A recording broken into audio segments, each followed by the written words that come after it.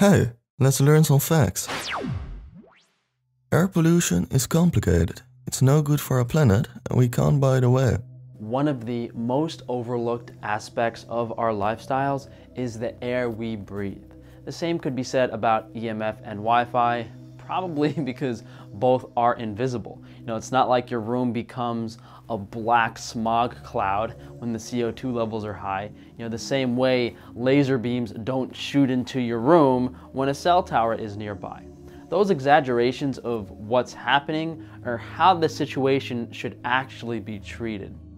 Breathing polluted air can reduce life expectancy by an estimated 2 years. Some of the things it causes are shortness of breath, an itchy throat, and just too many diseases to think of.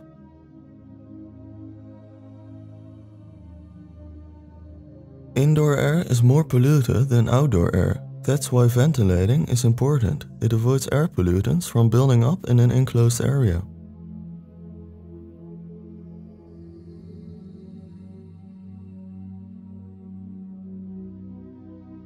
Air pollution caused a new term to be born. Have you ever heard of the Beijing cough? This term refers to the cough and itchy throat caused by the city's dry climate.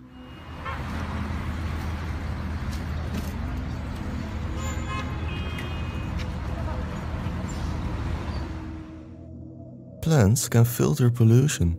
There's a couple of things I guess I want to highlight. The inside of the leaf is similar to the inside of our cells, where everything is coated in water, and so there's water in between all of the different cells, and that water is what is evaporating out of the stomatal cell, out of the stomatal cells back into the atmosphere. And the thing that I want to highlight is that these stomatal cells are sort of this joint control over carbon exchange and water loss, but the carbon exchange has another aspect to it where it's getting biochemically fixed. And so these processes are linked through the stomatal conductance, but then there's another aspect of photosynthesis. And so I wanted to understand what happens when plants are exposed to ozone.